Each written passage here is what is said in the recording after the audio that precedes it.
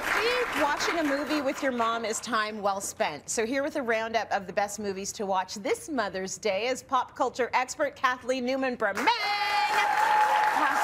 From LA, and we're like, come back. Yes, I'm back. Limited time only. Limited time only. Thank you. So let's get into it. You sort of given us a list of movies that we want to sit down and watch with mom. We're starting with a hilarious sequel. What's that? Yes, it is Book Club 2, the next chapter. So you could do a double header. You could watch Book Club at home and then take your mom to the movies and watch Book Club 2, the next chapter. Love that. The entire cast is back, so you've got a stacked cast. Jane Fonda, Diane Keaton, Mary Steenburgen, Candice Bergen, everybody's back. So in the first one we know, they got together, 4 friends for a book club. It got a little steamy because they read 50 Shades of Grey. That happens when you read 50 Shades of Grey. Yep. And now one of them is engaged, and they're going to Italy for a bachelorette. And I just love this. I love that the first one was such a shock to everyone. Women in their 70s, the entire cast is in their 70s. Jane Fonda is 85. Wow. Still killing it. You know, this kind of dispels the Hollywood myth that women over 40 have lives. Yes. You know, what a concept. What a concept. And it's just a great like date night to take your mom to the movies on Mother's Day. Give me all of the 60-plus actors, please. And I want to see them living and thriving. I love it. Finally. All of it. Okay, your next film stars Tiana Taylor. My love, tell me about it. Yeah, I also love Tiana Taylor. Yeah. I got to interview her for this. It is called 1001. She is, so you might know Tiana Taylor as a singer. You might know her as one half of a celebrity couple. She's married to former NBA star Iman Shumpert. You might know her as a mother of 2 beautiful daughters, a reality TV star. After you watch 1001, you are going to know her as a movie star, capital M, capital S. She is incredible in this. So this is from writer-director A.V. Rockwell, also a black woman.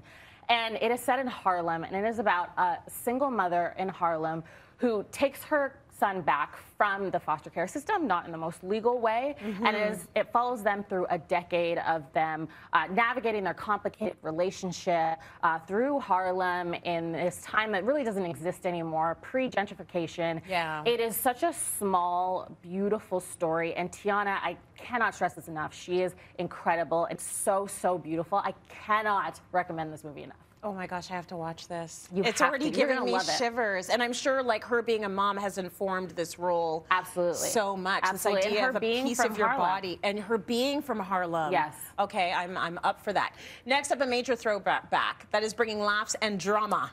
What are we talking about? All the way back to 1998 for this one. Okay. It is Stepmom. Oh, I was talking backstage and some people hadn't seen Stepmom. Yeah. Everyone's seen Stepmom, right? Yes. Okay, it is streaming on Netflix, and I know that because I stop and watch it anytime I scroll through, and I have a little cry. So it stars Julia Roberts, Susan Sarandon, Ed Harris, and you know I like to mention when there's a handsome man in anything I recommend. Ed Harris. Yes. He's looking great in this movie. Yes. So it is about Julia Roberts. She's a young photographer, and she meets her older boyfriend's kids, and then it gets a little messy, and their allegiance to their mom, Jackie, played by Susan Sarandon, is very clear. It is a beautiful story about grief and loss, but it's also funny and heartwarming, and it's going to make you want to hug your mom a little tighter this Mother's Day. Yeah, being a stepmom can be really challenging, so that's a lovely one to go back to. I also like that it's about motherhood in all of its forms. Yes, absolutely.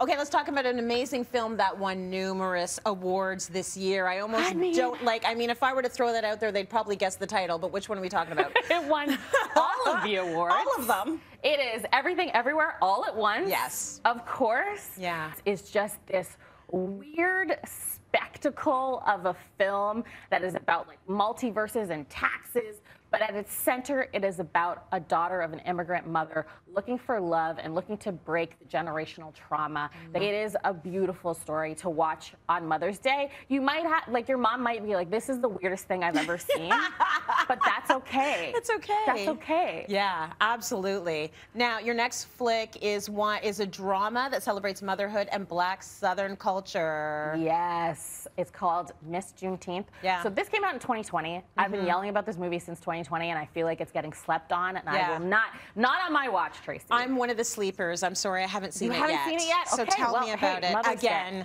Yeah. Okay, so it stars Nicole Bahari, who I think is one of our greatest living actresses. She plays Turquoise Jones, And she won the Miss Juneteenth pageant when she was 15. It comes with a scholarship to go to college, but she didn't go because she got pregnant.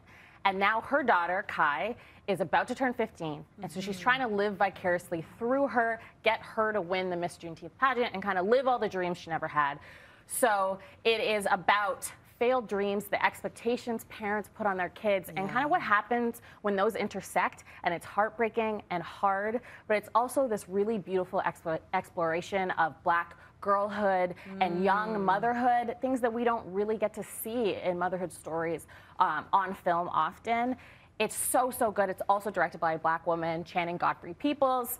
It's so good. I'm going to yell about this movie. I'm so mad that it kind of came out. It came out in 2020 and people didn't talk about it enough. Yeah, but you're here as the representative. Yes, so every year we'll just talk about Miss Juneteenth, and I will watch it. It's so good to have you in studio with us.